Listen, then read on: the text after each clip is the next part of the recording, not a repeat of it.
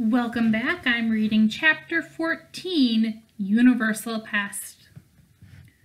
We're going to need 2 short-range blasters, 1 Omega GDD, and 1 Biomat Compass, Connor said. And oh yeah, and the 2,999 Moon Jumper Express to get us there.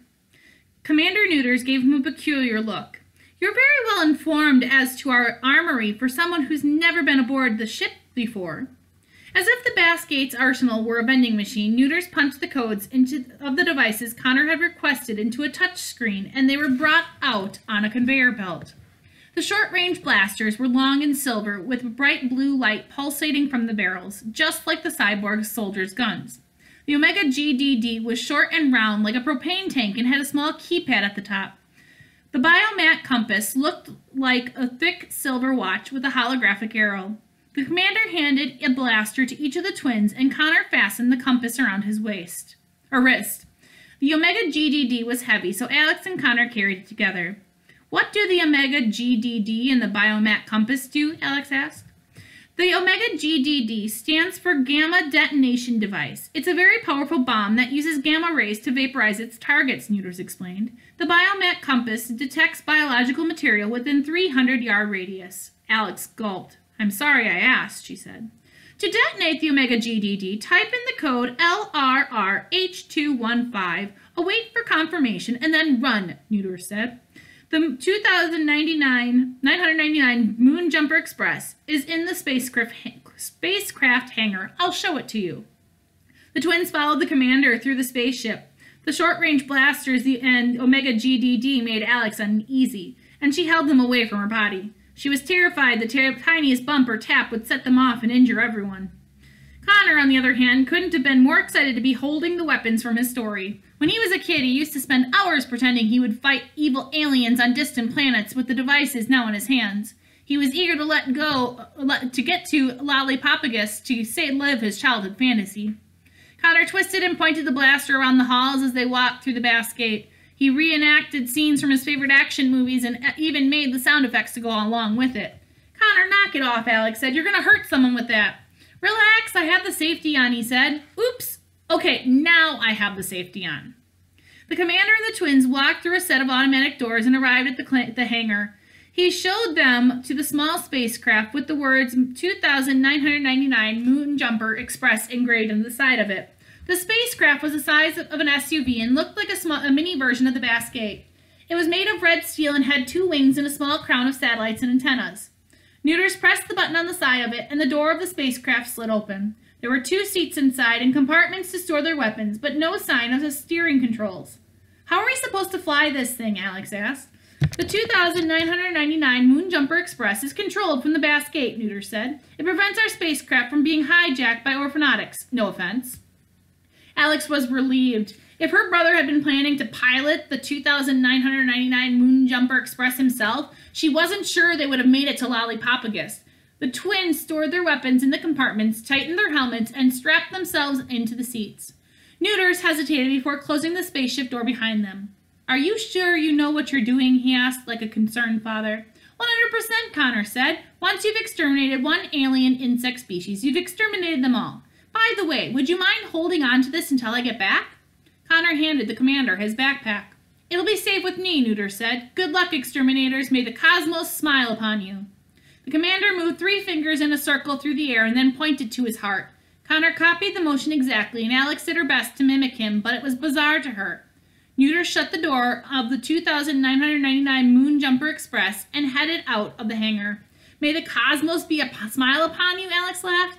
Is that like a Galaxy Queen catchphrase? Do you know how hard it is coming up with an original science fiction saying, Connor said. Nearly impossible. Once the commander was safely out of the hangar, the large compartment door opened to space. The gravity disappeared and the twins would have floated out of their seats if they weren't strapped in so securely. The engines of the 2,999 Moon Jumper Express roared to life and the spacecraft threw out of the basket hangar and reached toward the planet of Lollipopigust below. The ride was smooth and serene. The purple planet and its turquoise rings glowed exquisitely. Even though she wasn't thrilled they were en route to exterminate bugs, Alex couldn't deny how amazing it was to be gliding between a massive spaceship in the atmosphere of an alien planet. I have to admit, this is pretty cool, she said. Connor didn't respond. Alex turned to check on him and saw tears glistening in his eyes. He had seen so many things from his imagination come to life, but seeing an actual planet was surprisingly emotional. Are you okay? She asked. I'm fine, Connor said. Just allergies. In space? She laughed. Yeah, I think there might have been a cat in here before us. Alex just smiled and didn't press any further. Well, whatever you're reacting to, thanks for sharing it with me. This is an experience I would have never had without you. The tender moment was interrupted by a loud beeping sound. The twins looked around the spacecraft nervously, afraid something was broken. The beeping was followed by an automated voice. 5, 4, 3, it said. Connor, what are they counting down? The 2,999 Moon Jumper Express blasted toward Lollipopigust with the power of 1,000 rockets. The twins were slammed back into their seats with so much force it felt like invisible elephants were sitting on them. Their teeth rattled and their cheeks rippled. They were moving so fast they couldn't breathe, let alone speak or scream. The spacecraft zoomed under the turquoise rings, shot through Lollipopigust's atmosphere, and headed straight for the rough surface. They were moving thousands of miles per second and showed no sign of slowing down. Right when the twins were convinced the spacecraft was going to crash, it suddenly jerked upright and pointed its engines to the ground. The 2,999 Moon Jumper Express made a surprisingly gentle landing on the Lollipopigustian surface. The spacecraft door opened automatically. You've arrived at your destination, the same automated voice said. Enjoy your visit to Lollipopigust. Alex and Connor's hearts were racing so fast they felt frozen in one perpetual beat. When their bodies finally caught up with their minds, they both let out a long, terrified, and overdue scream.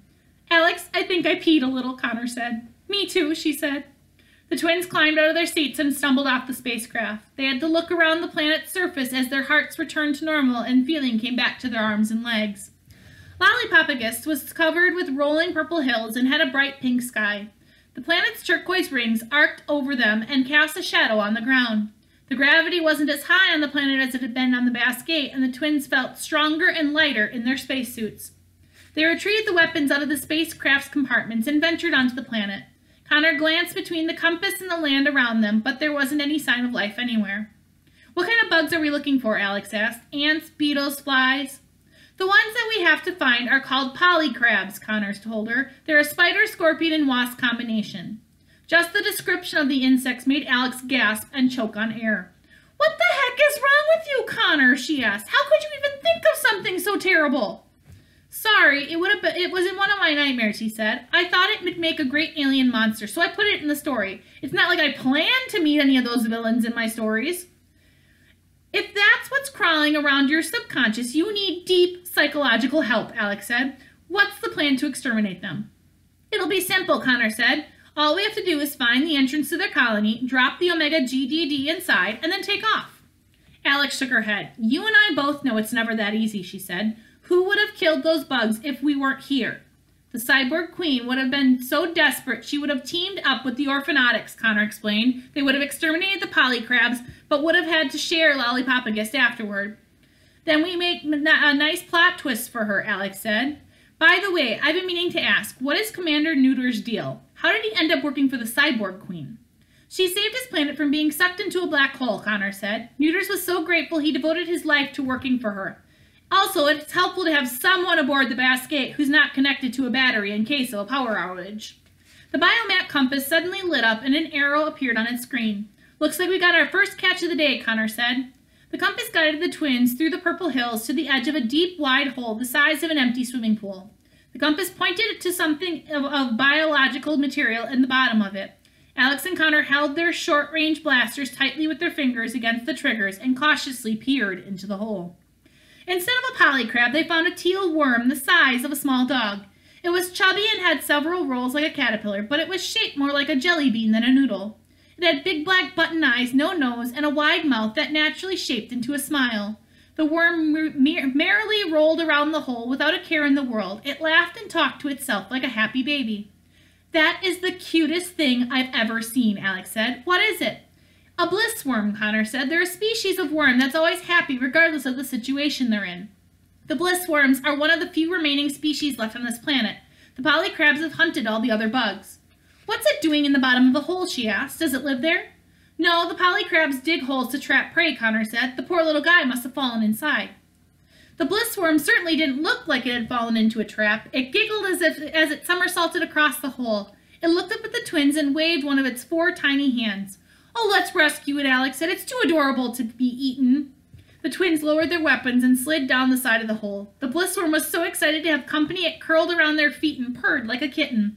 Alex petted the friendly bug. Its body felt like a gummy bear.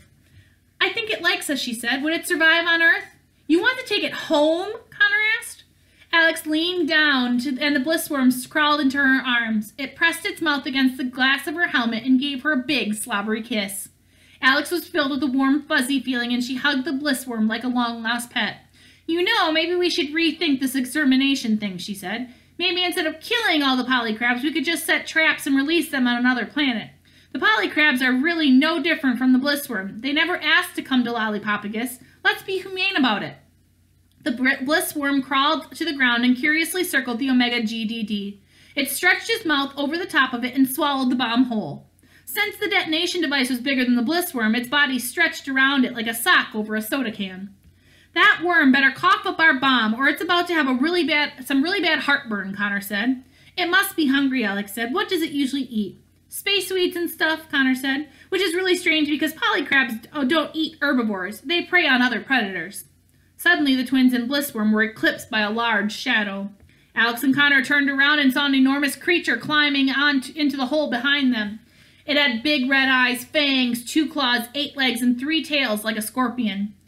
At the tip of each tail was a long, sharp stinger. The creature's fangs dripped with saliva, and it snapped its claws as it approached them. It was easily the most terrifying thing the twins had ever seen, and they both froze. The bliss worm waved at the monster and blew it a kiss. And that's a polycrab, Connor said. It has 10 limbs and 3 tails, Alex noted. That's 13 appendages. Why would you name it a polycrab? Poly means 7. Oh, Connor said. That explains why I failed the geometry quiz. Alex thought making sense of the creature would somehow make it less scary, but it did the opposite. The more she realized how little her brother knew about the alien insect he created, the more frightening it became. Now I get why the worm was in the hole. It wasn't prey. The polycrab was using it for bait, Connor said. Alex was afraid to even ask. Bait for what? Us. The polycrab vaulted toward the twins with its claws and stinger raised. Alex dived behind her brother and used him as a shield. Forget what I said about being humane, Alex yelled. Kill it! Kill it! Kill it now!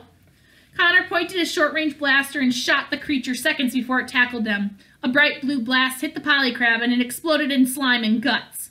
The innards rained down on the twins and they almost became sick at the sight of it. Alex tried wiping the guts off her helmet, but they only smeared over the glass. Next time, I'm going to need a full itinerary before we travel into one of your short stories, she said. You got it, Connor said. I'm going to stop there and I'll continue the second half of the chapter in the next video. I'll see you guys then. Bye!